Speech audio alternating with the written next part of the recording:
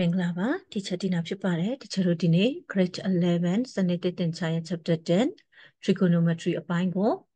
exercise 10.2 လေးရဲ့နံပါတ်9ကိုဆက်မှာဖြစ်ပါတယ်ဟုတ်ပြီ teacher နဲ့အတူတူဆက်ပြီးဆက်ကြည့်လိုက်အောင်နော် trigo အပိုင်းလေးတွေကြည့်စေချင်ပါတယ်စက်တက်မဲ့အတန်းဒီမှာက trigo ကအများကြီးပါတာဖြစ်တဲ့အတွက် trigo ကြည့်မှာဖြစ်ပါတယ်နော် trigo နဲ့ calculus အပိုင်းကိုကြည့်မှာဖြစ်ပါမယ်ကဲဟုတ်ပြီနံပါတ်9မှာက prove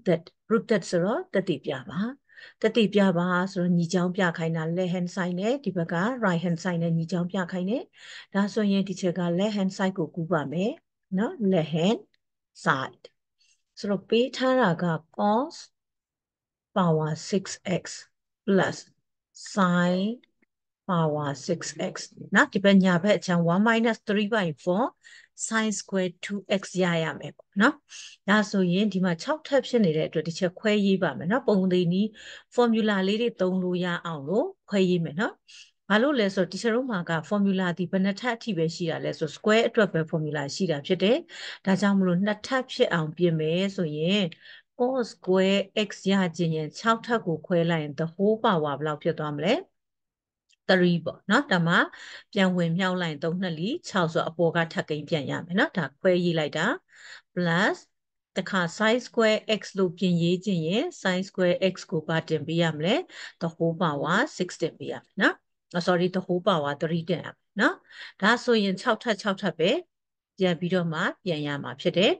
အဲ့တော့အဲ့မှာ3ထပ်ကိုမှ2ကွင်းဖြစ်သွားပြီဆိုတော့တချို့တော့ဘာပုံစံမြင်ရမလဲဆိုတော့ဒီ cos square x ကို a လို့မြင်လိုက်ဒါဆို a ကျုဖြစ်မယ် sin square x ကို b လို့မြင်လိုက်နော် sin square x ကို b လို့မြင်လိုက်ရင် b ကျုဖြစ်သွားမယ်အလယ်မှာ plus နော်ဒါဆိုရင်3ထပ်2ကွင်း formula 3မှာဖြစ်တယ်ဆိုတော့2ထပ်2ကွင်းတို့3ထပ်2ကွင်းတို့ formula တွေကကြည်မှာဖြစ်မယ်10တော့ကလည်းဒီချက်သေချာသင်ခဲ့ပေးပါတယ် chapter 2ထဲမှာနော် grade 10ရဲ့ chapter 2ထဲမှာလည်းဒီ formula လေးသေချာသင်ခဲ့တယ်အဲ့တော့3ထပ်2ကွင်းခွဲမယ်ဆိုရင်ဘာလုပ်ရလဲ a3 plus b3 ဆိုရင်အပေါင်းတစ်ကွင်းအရင်ထုတ်လိုက်တယ် a plus b နော်ပြီးနောက်က2ထပ်ဒီရှေ့ကိန်း2ထပ်ရှေ့နောက်မြောက်ချင်းနောက်ကိန်း2ထပ် the whole square မှာကြတော့ရှေ့ကိန်း2ထပ်ရှေ့နောက်မြောက်ချင်းရဲ့2ဆနောက်ကိန်း2ထပ်3ထပ်2ကွင်းခွဲ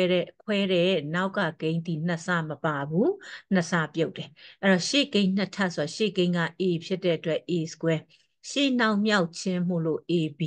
နောက်ကိန်း2ထပ်မို့လို့ b square နော်အဲ့ဒီမှာလက္ခဏာက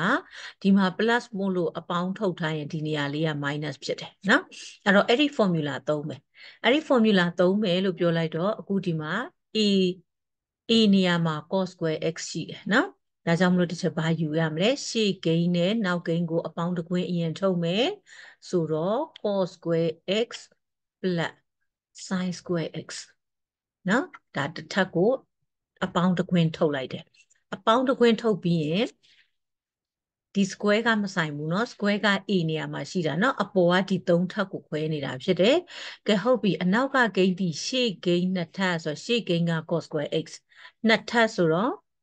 cos square x the whole square ရှေ့ဂိမ်း2ထပ်ရှေ့နောက်မြောက်ချင်းအပေါင်းထုတ်ထားတဲ့အတွက်အနုတ်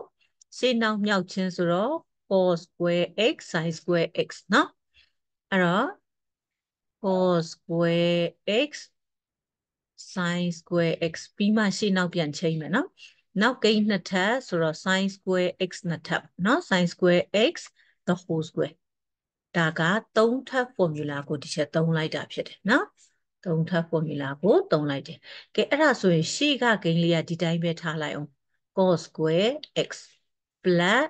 sin square x ဒါ formula သုံးလို့ရပြီ sin square x plus cos square x ဆိုရင်ဘယ်လောက်လဲတခါတည်းသုံးလိုက်တော့မယ်နော် sin square x plus cos square x ဆိုတာက1เนาะဒါကြောင့်မလို့ဒီချက်အခုအဲ့ဒီ sin square x plus cos square x နေရာမှာ1လို့ရေးမယ်ဒါလေးက1เนาะအဲ့တော့ into 1ဆိုတော့မထည့်တော့ဘူးသူပြုတ်သွားပြီเนาะပြုတ်သွားပြီဆိုတော့နောက်ကဂိမ်းကိုရှင်းမယ်ဆိုရင်နောက်ကဂိမ်းဒီမှာရှေ့ဂိမ်း2ထပ်ဟုတ်လားပြီးရင်နောက်ဂိမ်း2ထပ်ဒါဆိုရင်ရှေ့ဂိမ်း2ထပ်နောက်ဂိမ်း2ထပ်ရှေ့နောက်မြောက်ချင်း2ဆဆိုရင် the whole square ပြင်လို့မရဘူးလားရတယ်နားလည်ရဲ့လား a minus b the whole square ဆိုရင် a square minus 2ab plus b square เนาะရှေ့ကိန်းနှစ်ထပ်ရှေ့နောက်မြောက်ချင်းနှစ်စာနောက်ကိန်းနှစ်ထပ်ဒါဆိုရင်သူ့ကိုယူရင်လေ the whole square တင်လို့ရတယ်ဒါကြောင့် the whole square တင်ခြင်းရင်ဒီမှာနှစ်ဆဆိုတာလေးလိုနေတယ်ဒီချက်တို့မှာနှစ်ဆမရှိဘူးเนาะနှစ်ဆမရှိဘူးဆိုတော့ကိုကပြင်ရေးရမှာဖြစ်တဲ့အတွက်2လိုချင်တယ်ဆိုရင်ကိုက2ကလိုချင်တာเนาะ2ကလိုချင်တာဖြစ်တဲ့အတွက်ဒီငကိုဟာလေးပြန်ရေးလိုက်မယ်เนาะဒီချက်ငကိုဟာလေးပြန်ရေးမယ်ဆိုတော့ဘာရေးမလဲ cos square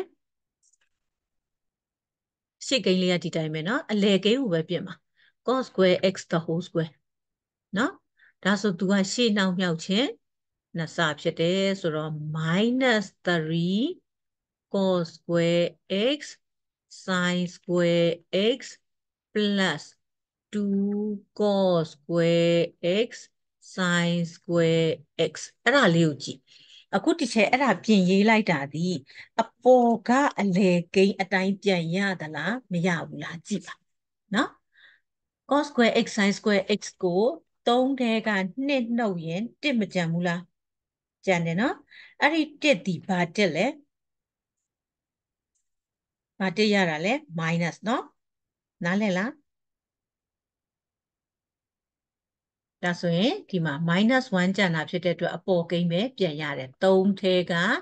2နှုတ်ရင်1ကျန်တယ်ဒီမှာ1သဘောပေါက်လားဒါဆိုရင်အခုတစ်ချက်ပြင်ရေးလိုက်တာဒီတစ်ခုလုံးပေါ့နော်ဒီတစ်ခုလုံးဒီနှုတ်ရင်ဘာပြန်ရလဲဒီအဖြေပြန်ရတယ်အဲ့တော့ဒါအစားသွင်းလိုက်တာနော်ပြင်ရေးလိုက်တာဒါဆိုနောက်က sin square x ကပြောင်းလားမပြောင်းဘူးနော်ဒါဆိုရင် plus sin square x ပဲပေါ့နော် plus sin square x square နော် sin square x the whole square ပေါ့ the whole တင်ထားတယ်ကဲအဲ့ဒါဆိုရင်အခုကိုလိုချင်တာက the whole square တင်ချင်တာဖြစ်တယ်ဆိုတဲ့အတွက်ရှေ့ကိန်းနှစ်ထပ်ရှေ့နောက်မြောက်ချင်းနှစ်စာ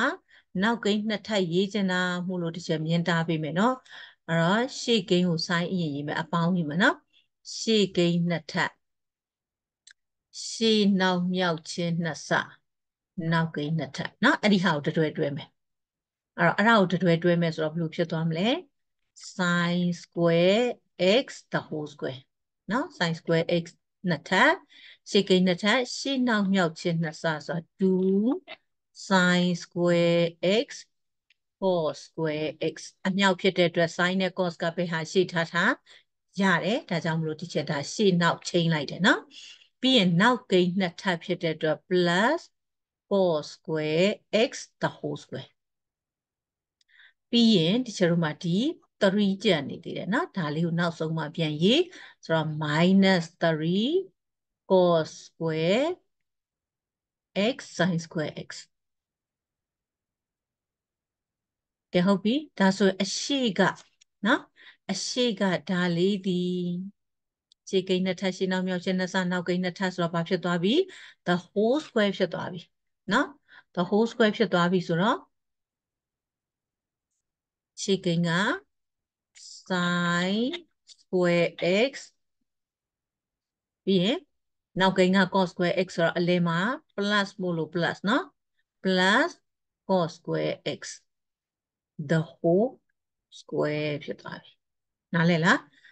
အဲ့တော့သူ့ပြန်ဖြန့်ဒီအပေါ်ကိန်းပြန်ရတယ်နော်ရှေ့ကိန်းနှစ်ထပ်ရှေ့နောက်မြောက်ချင်းနှစ်စာနောက်ကိန်းနှစ်ထပ်ပြန်ရတယ်ကဲအနောက်က minus လေးပြန်ရေးမယ် minus 3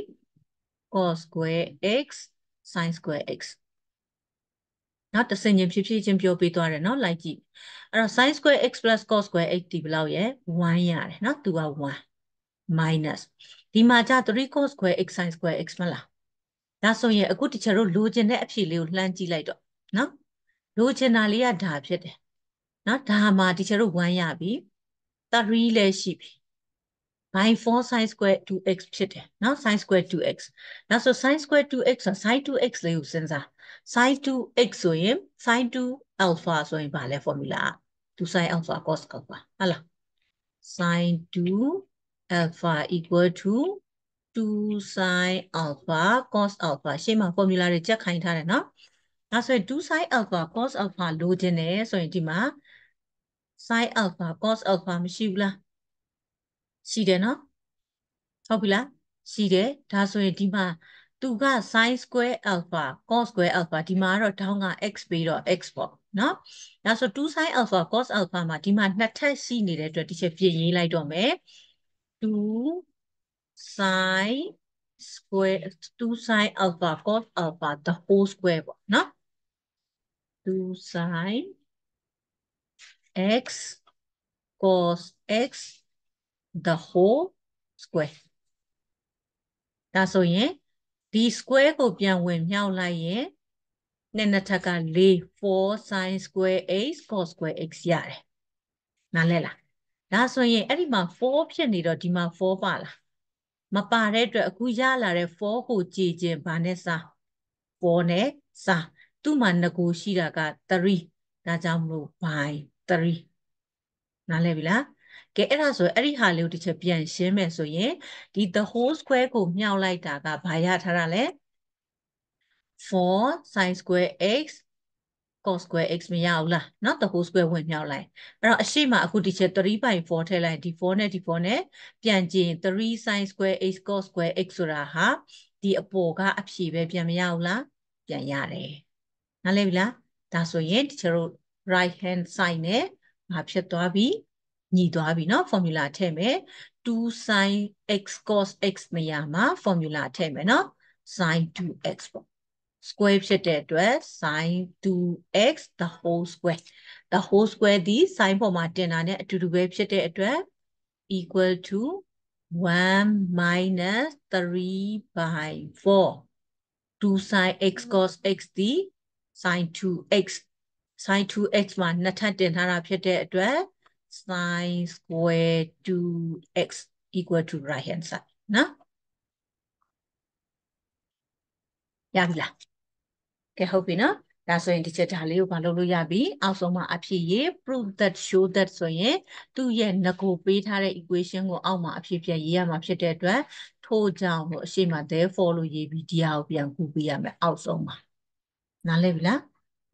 ကဲဟုတ်ပြီနော်အဲ့တော့တစ်ဆင့်ချင်းဖြည်းဖြည်းချင်းတွက်ပြထားတာဖြစ်တဲ့အတွက်ဖြည်းဖြည်းချင်းလိုက်ကြည့်ပေးဒါမှနောက်ပိုင်းဟာတွေမှာလည်းကလေးတို့ကျွမ်းကျင်လာမှာဖြစ်ပါတယ်နော်ကဲဟုတ်ပြီနောက်ဗီဒီယိုလေးကိုဆက်ဆောင်ကြည့်ပေးပါအားလုံးမင်္ဂလာပါ